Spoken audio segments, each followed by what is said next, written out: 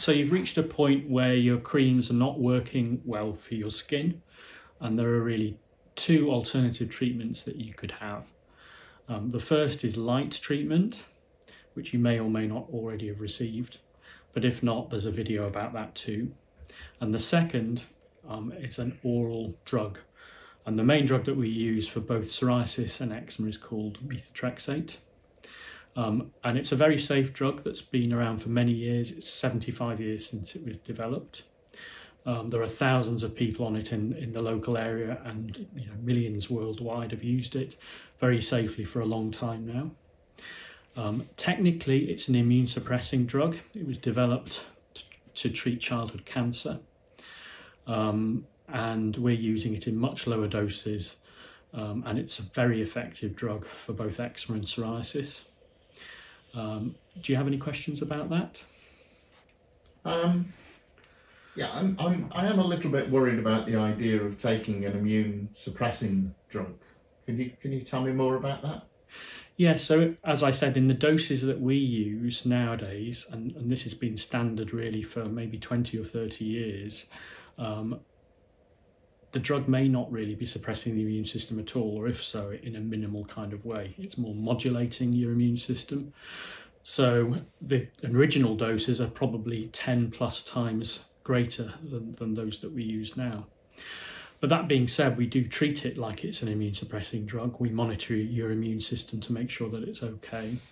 And you'd imagine if your immune system was being suppressed, you would be much more susceptible to picking up infections. And if there is a slight increase in infections in people on methotrexate at the doses we use, it's going to be marginal. It'll be quite a subtle change, and we can't really prove that either way. But yes, most people are concerned about the fact that it is an immunosuppressant, but really we do not see the problems that you would associate with immune suppression. So, I mean, how likely is it to work for my skin, and how long do you think it will take for me to get better?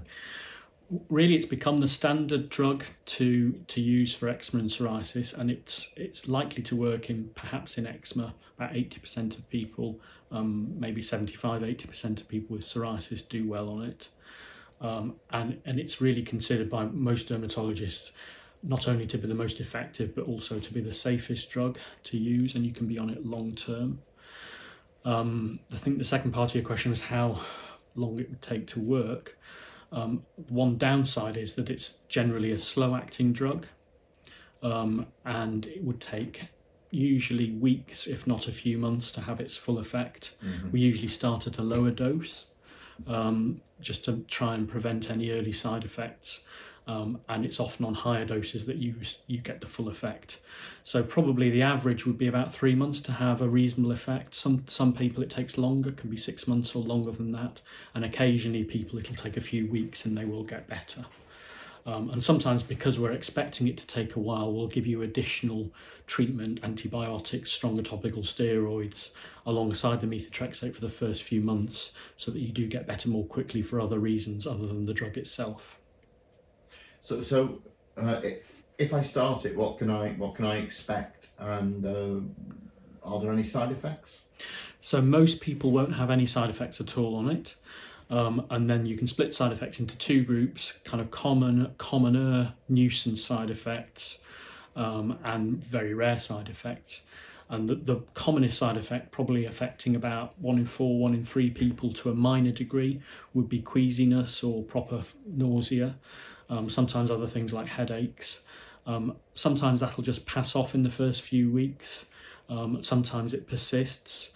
There's a slight way around that, is that we co-prescribe the methotrexate. We give alongside it a different tablet, which is a vitamin, folic acid, and that helps prevent some of the nausea that you get on methotrexate, or that a small proportion of people get significantly. But most people, it'll be a nuisance rather than a big problem. So that's the commonest side effect. Rarer side effects will be things like potentially getting infections, which, as I've said, is not really that great a problem. You need blood tests when you're on methotrexate, because we're keeping an eye on your immune system. And the other thing that we look at is your liver. And one rare side effect of methotrexate is that it potentially can cause scarring in the liver. But that really is a tiny minority of people, usually people who've been on it for often decades or for many years. And there's a way of predicting whether that's developing. So if you were to stay on methotrexate, every 2 or 3 years, we would do a scan of your liver to check everything was okay. And we do liver blood tests every 3 months. And then finally, really, this isn't a problem in our patients, but you do see it very rarely in other patients, for example, who've got rheumatoid arthritis on methotrexate, is that you can get lung problems due to the drug, but we've almost never seen that in patients who've got skin diseases. Okay, thanks. Lastly, am I able to start a family if I'm on methotrexate? So the standard advice is no, particularly if you're a woman. So women can't get pregnant on methotrexate because there is an increased incidence of babies being born with malformations. So we recommend that women have a contraception, that they're not planning to start a family when they're on methotrexate. And it takes a while to wash the drug out of the body after you've stopped it. So you can't start a family for 6 months until you've stopped the methotrexate if you're a woman. Likewise, if you're breastfeeding, a tiny amount of methotrexate gets through to breast milk, so we advise against that, although it probably is safe in all honesty. And then if you're a man looking to start a family, the standard advice again is that you shouldn't be taking methotrexate when you're trying to have a family.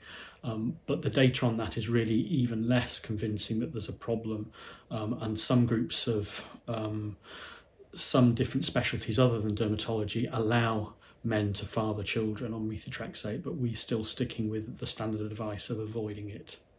Does that answer your questions? It does. Thank you very much. Thank you.